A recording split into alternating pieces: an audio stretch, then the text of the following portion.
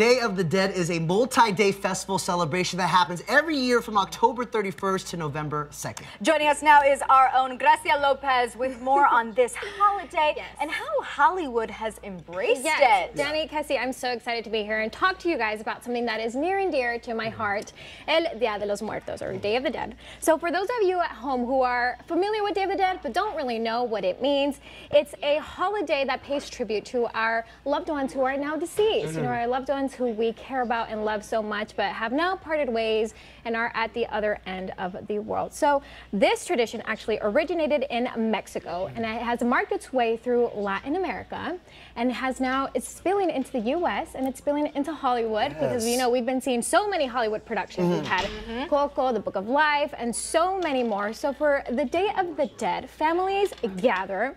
They gather around and we make what we call ofrendas. So ofrendas are small personal altars where we have a picture of the loved one. We have some flowers, we have some cake, we have their favorite music playing in the background while we're making these ofrendas, because what we believe is that the music brings them back to life. Really? So that's what happens at the altar? That is exactly what happens at the altar. That's what we believe. So while the families are gathered around creating these beautiful personal altars, Danny, you like Beyonce. I so do. if somebody makes you an altar, they're going to play Diva or Halo. That's and right. Your spirit is and my Beyonce Barbie. join us. My Beyonce Barbie's going to be right there on my ofrenda. And Cassie, you like country, so they're going to put a little, you know, a country music right there. A little Okay. And you're going to come back and dance it out, do your little two-step. Got my cowboy boots in my hat. If I come back doing single ladies, don't be surprised, okay? All right. Yeah, so what we also believe, though, is that not only does their soul come back and join us when we're making that ofrenda, but we believe that they're with us throughout the Day of the Dead festivities, because it is a multi-day festival.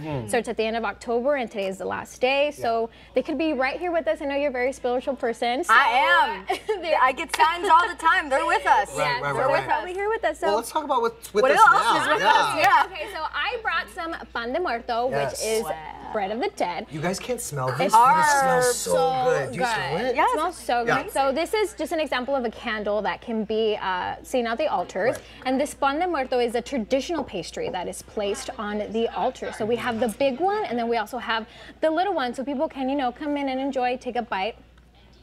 So I'm going to actually show you. Absolutely should. Do you know me? I'm Italian. Don't threaten me with a good time. I'm going okay? to show you guys. Actually, my family just got together over the weekend, and we made one altar. So I'm going to show you guys. Wow. So we do that every year. That is my tia Angelica, who sadly is no longer with us, but we are keeping her spirit alive by making her an ofrenda. So that is what you get. And those flowers specifically are the ones, are the traditional flower that are in every single ofrenda. For those of you who have seen Coco, that is the flower that is all over that movie. Well, you just mentioned Coco. Let's talk about, because as you mentioned at the top of this segment, like Hollywood is really starting to embrace Day of the Dead and Dia de los Muertos. Let's talk. So back to this bread. So this pan de muerto is actually very high in demand right now, not only for the celebration, but because of Hollywood productions. Because around this time of year, there's so many Hollywood videos doing about Day of the Dead and all the celebrations. So they are sold out in all the mom and pop shops, bakeries. So shout out to those little panaderias who are baking up all night for us to enjoy these. They're really good. Thank you. It is so good. So again, we are seeing, as a Latina in the entertainment industry, I absolutely love this because we are seeing the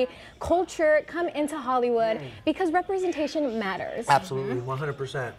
Preach, girl. You better preach that. But Coco was, I mean, it's done amazing in the box office, and it introduced a lot of kids and families and just American audiences to Mexican culture, which is awesome. It has. Coco, big shout out to Disney because, again, representation matters. This was like the first Mexican traditional movie. Yeah. It was huge. We also had The Book of Life with Channing Tatum, Zoe Saldana, and Diego Luna. And then, of course, Mr. 007 got his little dose of Day of the Dead. This was the opening scene of the movie Spectre back in 2015. We saw Mr. James Bond right in the middle of the Mexico City where they're having a big Day of the Dead celebration. So again, Hollywood, thank you so much for showing this celebration because it means so much to us. And again, representation matters. And thank you, Gracia, for like gifting us with the bread and schooling us on Dia de los Muertos. I'm gonna have a piece right now too. Yes, take it. Yeah. Thanks, girl.